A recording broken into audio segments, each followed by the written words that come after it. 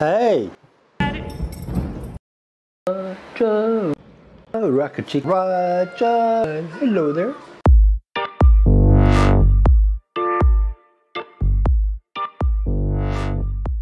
Well, I thought I would just throw together a short video of some clips that I've shot since I've been here. I don't really have anything organized yet or anything specific. I've got a couple of interviews coming up that I'm going to do, and they will be coming up within the next few days.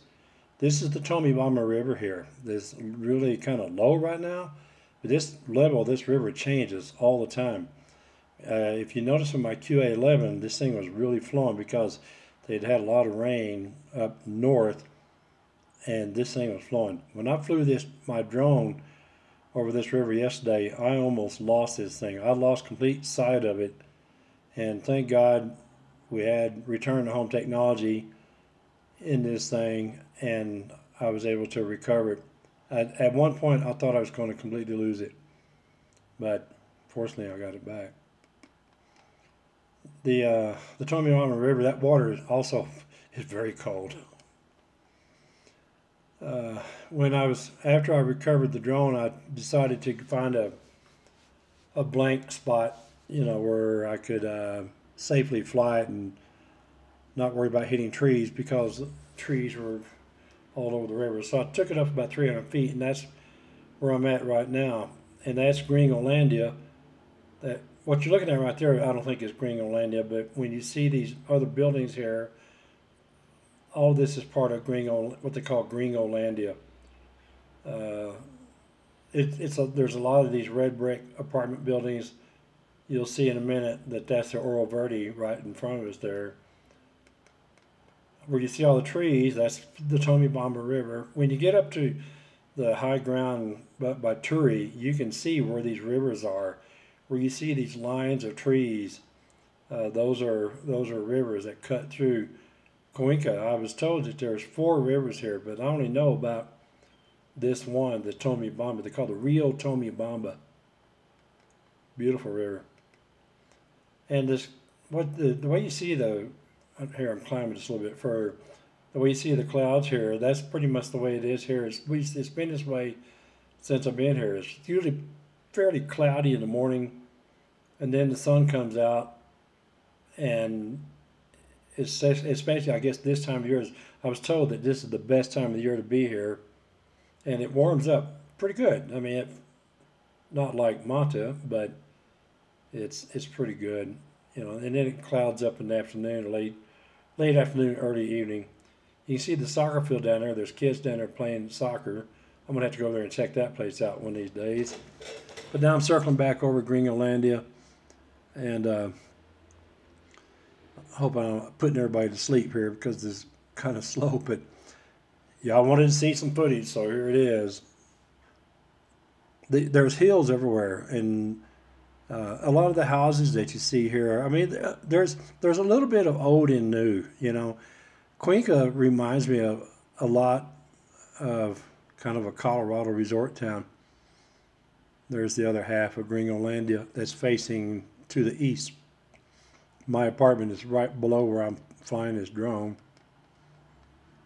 There's the Tommy, and there's some new apartments being built. There's new apartments being built all over this place. This place is really growing. They say that Manta's a developing community, and it is. Cuenca is developing as well.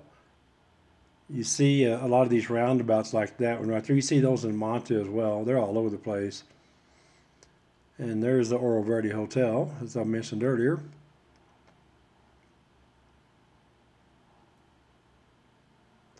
A lot of restaurants, lots of specialty shops. And so far, speaking of restaurants, I haven't had a bad meal here yet. The food is amazing. Now, most of the places that I've gone so far have been gringo hangouts, So now I'm taking my little walk from my GoPro. I just got the GoPro in, and I got it hooked to a chest strap, as you can tell, because I'm walking and how it's bouncing up and down. I don't know how well that's going to work out for me, but it does a pretty good job. And I've got it set where it's basically you're seeing what I'm seeing. as I walk down the street, but I don't know how much of that up and down I could put up with. I call this the Tommy Bomba River Walk. Somebody else may call it something else, but this is a really nice wide track. It's beautiful over here. And you can see there's lots of grass, lots of trees. I don't know what kind of trees these are, but they're huge and they're really tall. And so I'm coming over here to the bank. Water's flowing really pretty good. This is a beautiful little city. I'm really impressed by what I've seen here so far. And I've got 3 more weeks to go. Today makes 1 week that I've been here. Unfortunately, I spent most of my first week here being sick. And thank God I went and got tested for Omicron and it came back negative. So I didn't have that to worry about. I just had a good old common cold. There's a lot of common cold going around, a lot of flu going around. And of course, there's a lot of COVID going around too. Back over to the walkway. Got to be kind of careful when you're walking down this thing, and you have to be aware of what's going on around you because bicyclists come up behind you all the time. I don't know if you can see it, but past the bridge there, you see a bunch of people down there. They're washing their clothes.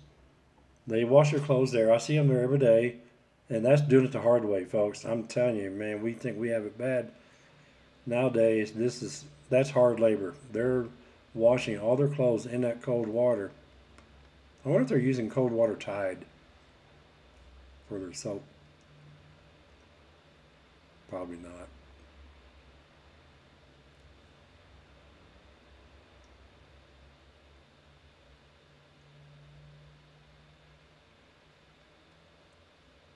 There's where I almost got splattered by a bicyclist.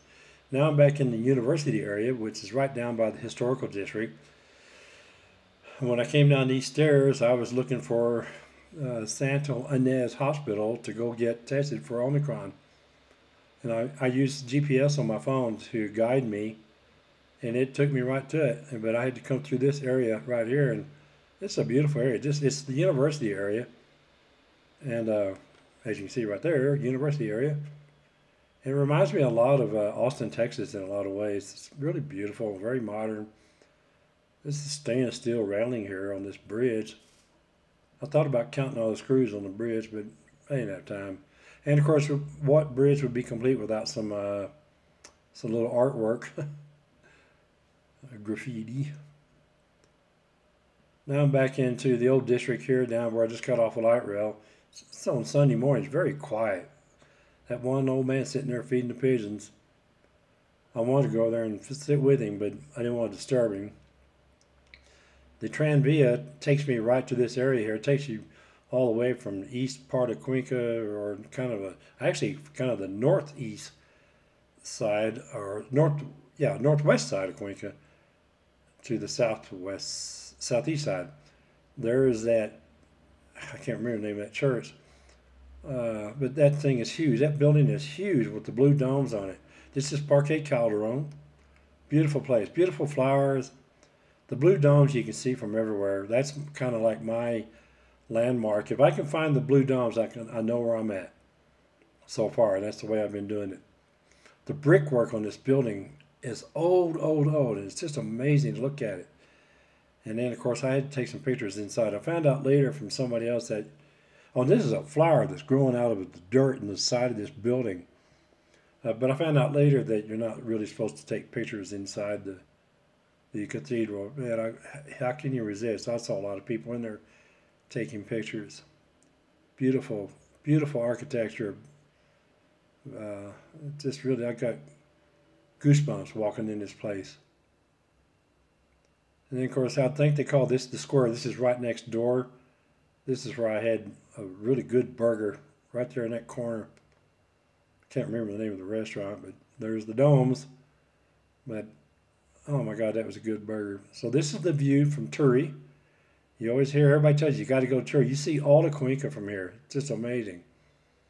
And my driver, Victor Oeda, took me up here on my first day I was here. This was a good test for my altitude tolerance because I had to walk up pretty good climb to get up to that point.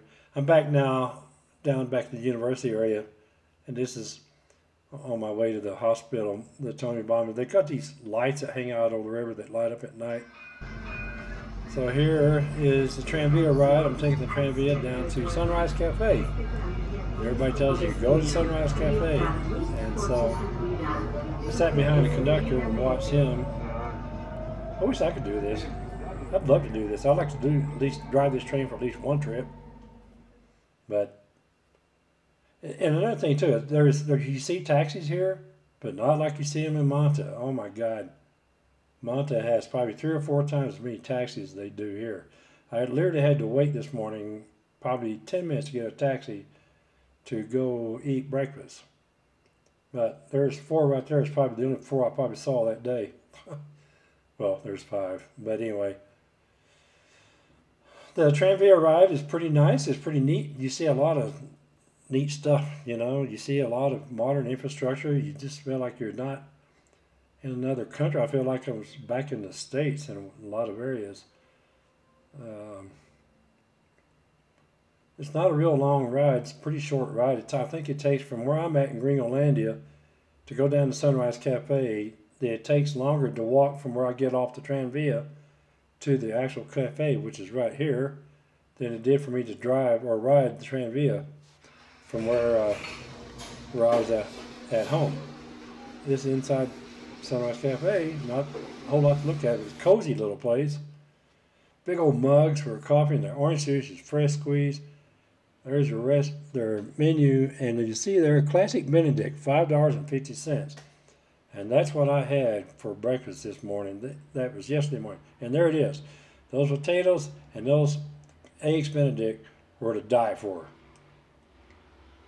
So I'm leaving, I'm heading back. I'm just taking pictures of just random stuff. And this right here, I always wondered what these were. And I finally found out from somebody that this shelf is, the whole purpose of this is to put your trash up there to keep the animals out of it. Thought that was kind of interesting. You got to be careful though, because you can be walking down the sidewalk.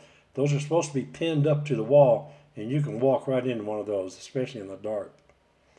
And there's wildflowers growing everywhere. And I think I'm at the end of the video. So I'll have some more coming up soon. This is the end. And I will see you in the next one. Okay? Thank you for watching. Ciao.